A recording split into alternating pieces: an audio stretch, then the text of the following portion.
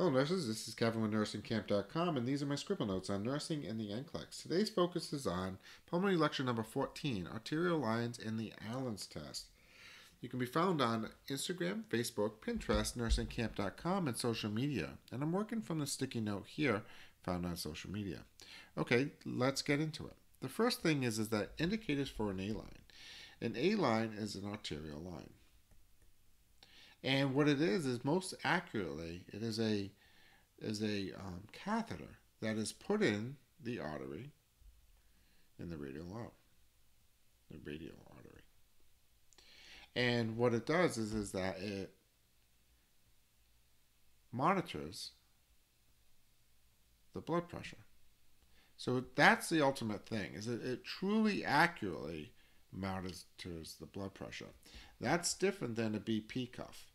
Now, a BP cuff is accurate, but it's only as accurate as the person doing it, and hemodynamics and patients are all different as far as how that measurement will be. However, an A line is the most accurate of blood pressure readings.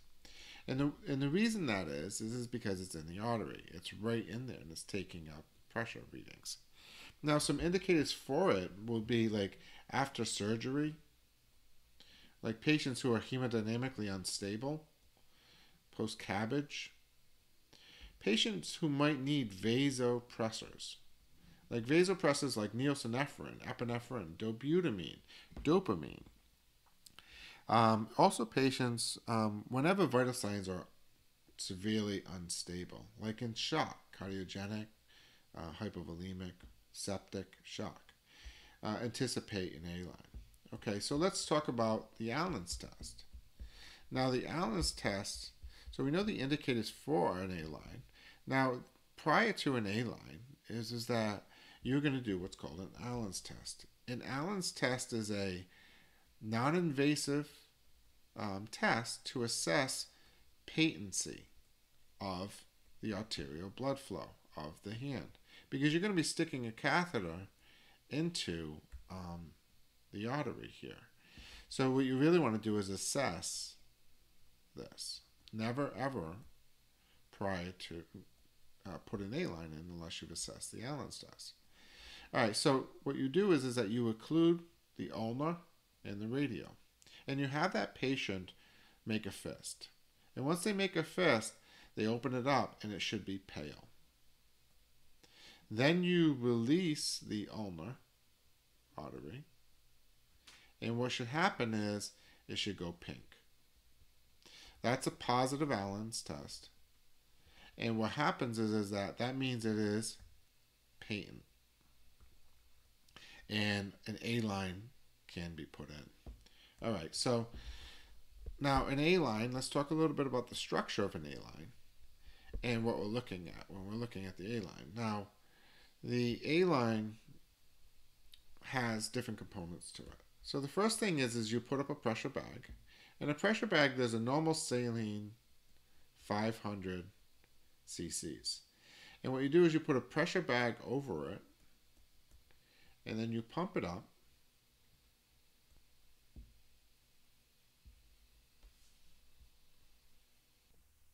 Pressure to about 300 millimeters of mercury.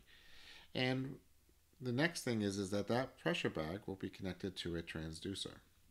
And that transducer is going to be measuring the blood pressure. And that transducer will then go to a stopcock. And in that stopcock, there might be a syringe. Now, this isn't 100% on all of them. Newer systems has a syringe, and this is where we draw ABGs from. And then, for some of the older systems that doesn't have this syringe, then this goes to the patient into that catheter. There's also another wire that goes up to a monitor, and that's where you get your arterial A line readings. Okay. So that's basically the connection. So now there used to be, used to put heparin in these. You do not put heparin in these bags. It's just normal saline at a pressure of 300. It's connected to a transducer, which is going to be connected to a monitor, and then it continues on. There's an ABG drawer, and then, or not, depending on your system, and then it goes to the catheter here, and then the patient's there. Okay, so let's look at some of the aspects of an A-line. So when we're looking at an A-line, we're looking at with NCLEX, we're looking at the primary principles behind it. And what those primary principles are is understanding what an A-line is, the pre-procedure of an Allen's test prior to an A-line, and also the monitoring during an A-line. So let's look at the monitor here. So when we're looking at the monitor, this transducer is connected to this monitor up here. And what we do is that we will look at this waveform. And that waveform is very specific to an A-line. And with the waveform, you have certain parts. Whoops, sorry. Got a little happy with my dicrotic notches. So you have basically a systolic section and a diastolic section. And this is called, right here, is called the dicrotic notch. Now that dicrotic notch is shows that there's a good waveform. So you have up here, which is systolic, and that systolic is the peak contraction. And this little section right here is where the aortic valve closes. And then you have diastolic. Okay. So when you're looking at the monitoring for an A-line, you want to make sure there's a dicrotic notch and you want to have a positive waveform. What are some things that you might have? You might have a problem with like what's called dampening. Dampening is just basically poor waveform. And what you want to do when you see dampening is you want to reassess the system.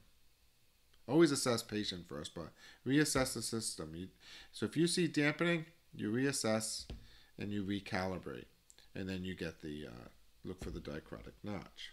All right, so let's look at the A-leaps as far as A-lines. And what we're looking at, A-leaps is a method that I use when I'm assessing content and teaching the content for understanding. All right, so the first thing is the A.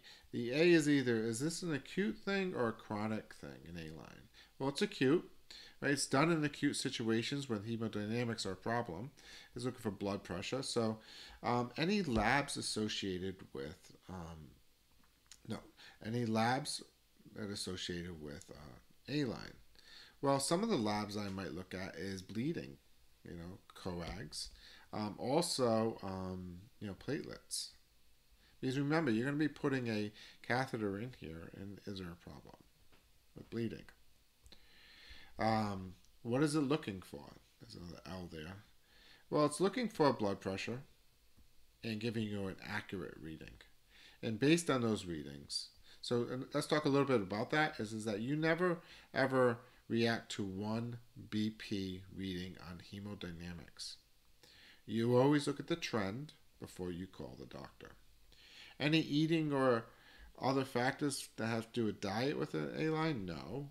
Okay, what's the assessment before? Assessment is Allen's test before. During, we're looking for the dicrotic notch. What about post? Well, we'll be worried about thromboembolisms. We'll also be worried about hemorrhage, bleeding. What about prescriptions? Well, I would evaluate Coumadin. I'd question if they're on a heparin drip. And it doesn't mean that they won't be on it. It's just you would question it. What else? Problems. What's some problems with it? Problems are hematoma, bleeding, thromboembolisms, like a PE or something like that. In a PE, you would look at for increased shortness of breath. And please see my PE lecture for that. What stands out about an A-line? Well, the main thing that stands out about an A-line is an invasive catheter that really, if you see an A-line in a question, it's specifically about blood pressure. We never react on the first blood pressure.